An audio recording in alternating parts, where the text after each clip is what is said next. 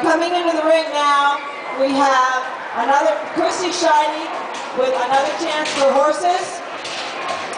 Talking about without you, there can be no rescue. You saw Gracie a couple minutes ago. Well, here's the opposite with John, Spicy, and Celine. Another chance for horses is a rehabilitation and placement in Burnville, Pennsylvania. They've been in continuous operation for over a decade. Another Chance for Horses is a volunteer-based all-breed horse rescue that assists horses through surrenders, neglect cases, local auctions, outbidding kill buyers, buying sick or injured horses, and purchasing directly out of the kill pens. Hey, John. Sometimes literally moments before they are shipped to slaughter. It's a little difficult, it's a bit of a difficult subject, but without you, there is no rescue. Please welcome Christy Sheidy, Celine, and John Spicy. Good morning, everybody. Welcome to the 4th annual Pet Expo. We're happy to have you here today. And if we could just give a big round of applause to Julie, who has done a lot of work coordinating this event. We really appreciate her efforts. As Julie said, we are another chance for horses. We have been in continuous operation for over a decade. It's almost 20 years now. We started by accident. We found a pony in need and a pot-bellied pig and a goat. And they were not able to be used anymore for the purpose that the owner intended, which was a petting zoo. So what happens when an animal is no longer needed or wanted by the current owner is they become in a dangerous situation. What happens to the animals in this instance is they were going to be sent to an auction. So the auctions, you have illness, death by injury, you also have kill buyers. Kill buyers purchase horses for slaughter for human consumption. I know we don't need horses here in the United States, but they do in other countries.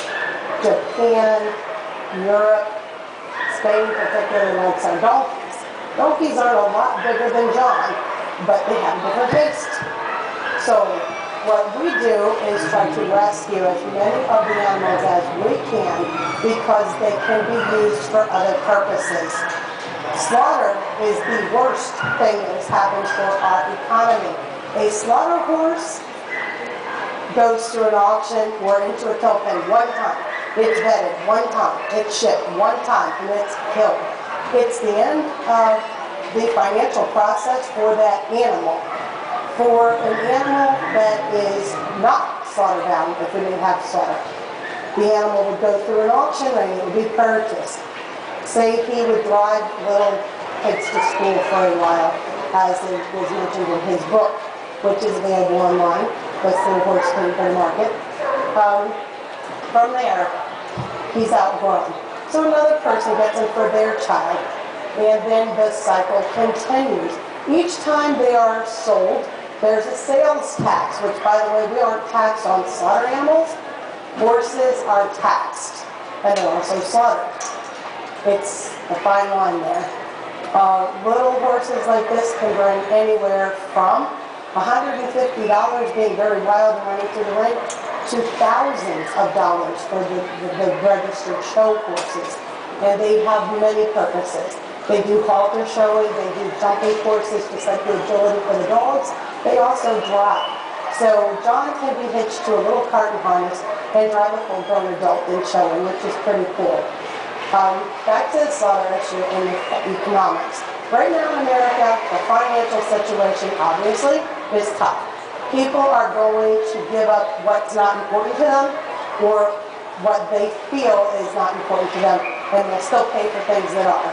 If you have an animal in need, talk to your local agencies for placement. Many of the rescue agencies, large animal protection societies, SPCAs, all have placement assistance programs so that your animal doesn't need to be put in danger. And it's not the intention of most owners, and unfortunately when we speak to them afterwards, they had no idea, never wanted their animal to be put in danger, and if they had it to do over again, would. This is preventative work. Tell everybody what happens. It's not blue. It's not the old. It's not the infirmed. You can't eat sick meat. It's not anything but a big fat horse, Angus beef, making money for a co-buyer in the slaughter plant.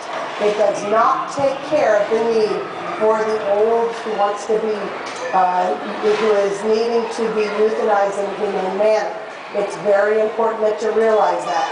Currently, there are no slaughterhouses open in the United States. They were shut down by state regulations last year. Since that's happened, the number of animals that have gone through auction actually has decreased, and the price per horse has increased. For an example, Montana is right now trying to put through an amendment, HB 418. I just emailed the governor yesterday, called him on the phone. Montana's own paper from Billings Livestock Auction. Since November of '07, no slaughterhouses in the United States. Per horse, on average, the price has gone up $119 per head. That's a pretty big increase since November of '07 with no slaughterhouses in the United States. There is responsible alternatives to horse slaughter. There is euthanasia, and you'll hear the argument that, well, there's chemicals in euthanasia. There are euthanasia in many ways that can be utilized in another aspect, so that if you still want to have a usable byproduct with your beloved animal, you can.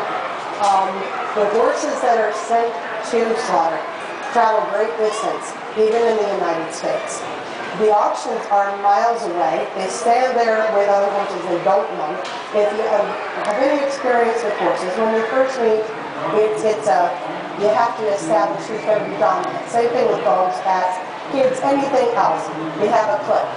That is not a good experience or a good way for them to be 50, 60 horses in a pen and then shipped in that manner. Most of the times, very long distances without food and water. There is a need for a solution, like discounted humane euthanasia in the area. We're working to establish that with the Pennsylvania Veterinary Medical Association and the surrounding veterinary clinics. You can visit our website, which is www.accourage.com. Our booth is over there, alongside of LAPS, which is the Live Animal Protection Society, and Last Chance Ranch, which is right across from us. Both of them are humane agents to cover different areas. If you have or see an animal that is neglected, in your opinion neglected, take a look on our website. We have the Heineke scale there. It will tell you what an animal's condition or body scoring should look like. There's also pamphlets available over at LAP's booth that have the Heineke chart. If you see an animal that is not in good condition, is not being taken care of, you have a responsibility as an individual to report it. Okay? The reason crimes happen is because people don't report it. You need to stand up and let people know that it's happening. If you don't get the assistance you need, call a rescue organization. They will assist you in finding the local SPCA or animal protection agency in your area. That goes for small animals too. Are there any questions from anybody in the crowd? Any questions? Okay. Anybody know how long a horse lives? Any guess?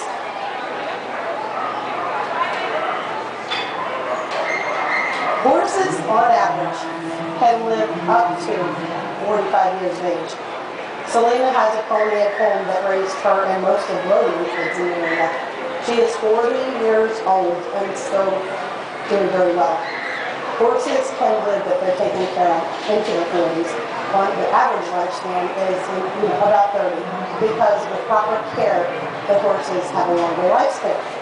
The care of a horse that is required